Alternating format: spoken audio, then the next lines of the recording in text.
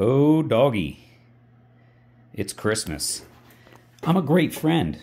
In the last 2 days, I just threw this together for a good buddy of mine. We're going to go visit in California. He's expressed an interest in cyclekarts. And you know, anything that gets you an cyclekarter excited more than being in a cyclecart is somebody else wanting to build a cyclecart and wanting to help him out. So I built him a front axle here. It's an I-beam style, meant to imitate an I-beam, kind of.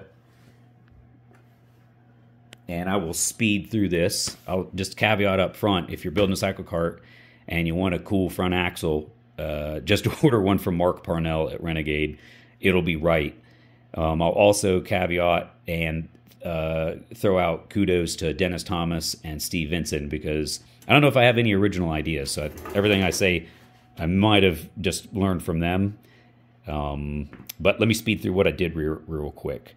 And there was a couple guys that came over from the New Mexico area, Jay and Dale, and we had a face-to-face meetup after chit-chatting on Messenger.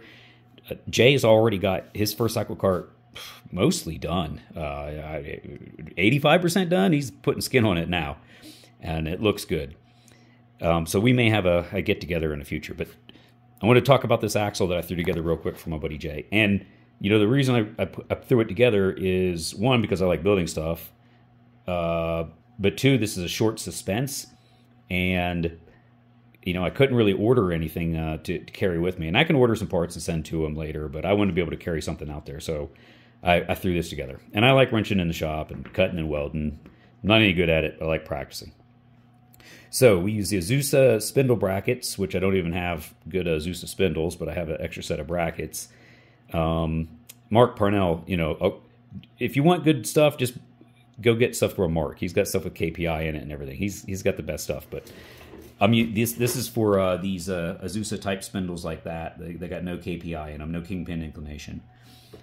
I clamp these brackets to a straight piece of angle iron. I get them 29 inches apart, inside a bracket, inside a bracket.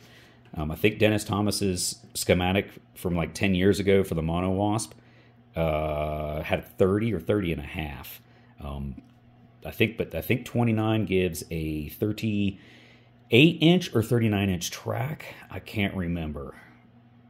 Do your research. Don't just make a front axle off of my stupid video. Make sure you do your research on that.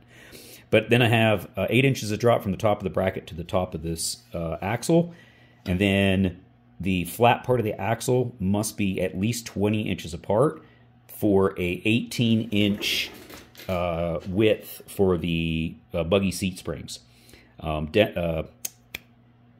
Steve Vincent's schematic, I use his plans for the frame as a starting point. I could probably use it for all the way. I use it for a starting point for sure on the Blitz and Bends.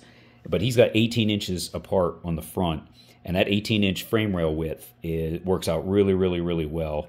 So that's what you want these brackets to be. So I knock a center hole in the axle, which you can't see right here.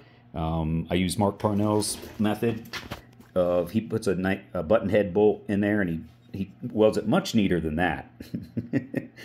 My booger welds. Goes through the bracket, and then the spring, this piece of aluminum, I don't have any springs here. I've got a set of springs somewhere. I got to find them. Last set of springs I bought from Mark, because I moved, and I don't remember, I bought a set of those horse buggy seat springs, but then I ended up not using them. I ended up making transverse leaf spring on the front one. So they're packed away in a box somewhere in a container, and I don't know where they're at. They're probably in storage, actually, now I think about it. So I have to go visit the storage site. But anyways, the spring has a hole in it, centered hole in it. So the spring gets held in place with this top bracket. You know, when you make this bracket, if you buy Mark's stuff, you buy his axle and his spring, this is all done perfectly. If you're doing it, then you got to make sure, obviously, this distance is easy to figure out. So whatever your U-bolt width is, that's what that is. And the U-bolt just has to go around your axle. And I don't want to know, I think I got 1 3/4 here. I think, yeah, 1 3/4. But then this distance apart, these two holes, you got to be careful. It needs to be 1 1/4 inch width, or whatever your buggy seat spring, whatever your spring is. That's the width that's inside of those two holes. the inside of these holes need to be. And I think I gave myself just a little bit, like a 1/16 of an inch wiggle room on them. Yeah. So that's what these are. And I'm not even using that thick stuff. I think that's just 120 wall stuff. 3/16 would probably be better. You can actually see it's bowed there a little bit, but it's a Cyclekart. Like, it doesn't have to be perfect. It doesn't have to be perfect. Trust me, my Cyclekarts have not been perfect, and I've gone some crazy speeds in them. Forgiven for how loosely they're put together. Okay,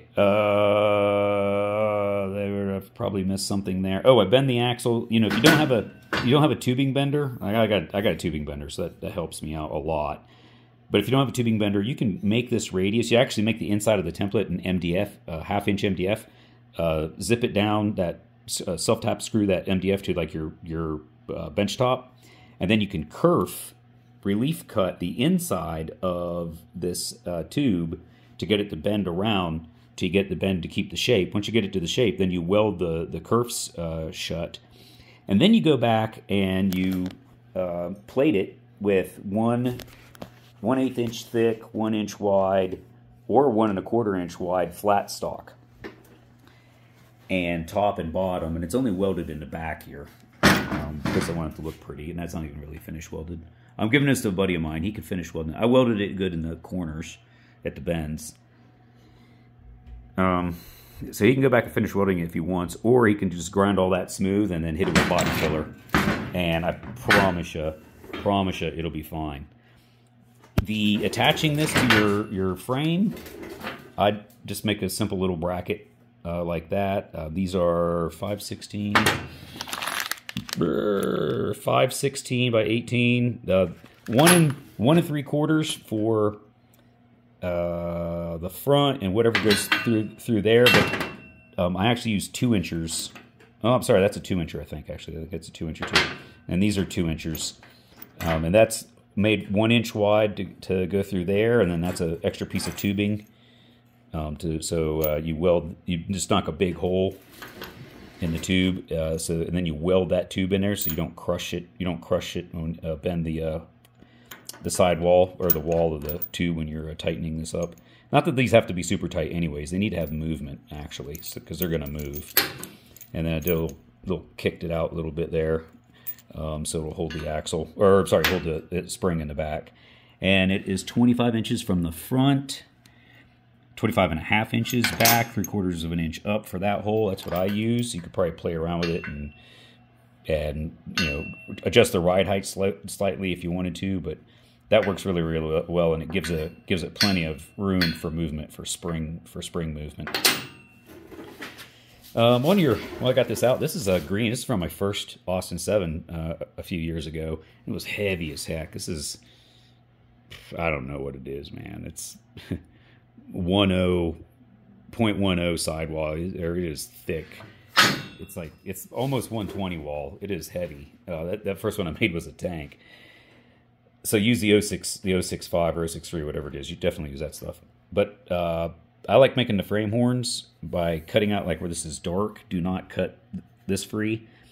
Just cut that piece out, and I just markered it. It's not even done nicely. And then you knock this piece up in there, and then seam weld it, and it'll have a little gap you have to fill up. And then the same up here. Just cut out that darkened portion, and then bend that part around, and it'll make a nice frame horn. More simpler way to do it is the Steve Vinson method. Is you do make the triangle, but you make it more straight. And I think he comes back to like the top of the wheel. It looks really clean the way he does it, and it's a nice smooth triangle, and then bends that down, and then welds that up, and it looks really good as well. And it's less cutting. Working on a 10-minute video here. I didn't want to talk for too long. I just wanted to kind of recap what I did here for my good buddy, and it shows what you can do if you're into doing it yourself. Oh, I didn't talk about caster or camber. I always mess this up. I don't know which one's which. The lean back. All right, so there is no lean out on these ones. These ones are the wheels are straight up and down. So whatever that one is, I totally should have looked this up before I started making a video. And I'll do it enough to know off the top of my head. So I think it's camber. is that way. So this is zero camber. It should be straight up and down. If you want it to be goofy, or if the inspiration car has it, give it a little bit of positive camber where the wheel tips out at the top, and it looks really, really good. So that's this one. I wish I'd have done more. I put 1 degree in it. So they only tip out 1 degree, and I kind of wish I did 2 or even 3 degrees. It really looks goofy and funny. It just makes me giggle driving the thing. And then caster, which is lean back, if I got that right, I've got 6.5 or 7 degrees. Now, when you put heat into metal, when I put heat into metal, it starts to move it. You can actually see the angle of the bracket compared to the angle of the axle there, and it's leaning back. It's supposed to be about working on 7 degrees, and so I figured that all out before I started zapping metal and putting into it. All right, I'm sure I missed something, but Merry Christmas, Jay. This is for you out there in California, and let's see if we can't help you get a Marmon Wasp built.